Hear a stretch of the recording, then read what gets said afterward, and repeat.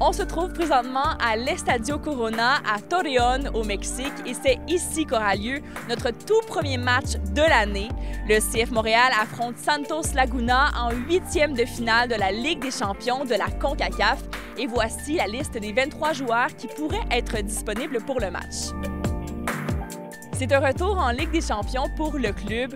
Notre dernière participation remonte à 2020 alors que l'équipe s'était inclinée en quart de finale face à l'équipe hondurienne CD Olympia. Mais ce ne sera pas la première fois qu'on affronte Santos Laguna. Non, c'était notre adversaire lors de notre toute première participation en Ligue des champions en 2009. Les Montréalais ont affronté l'équipe mexicaine en quart de finale et avaient connu une victoire historique devant une foule record au stade olympique avant d'encaisser une défaite au match retour. Mais c'est le temps d'écrire une nouvelle page d'histoire face à Santos Laguna.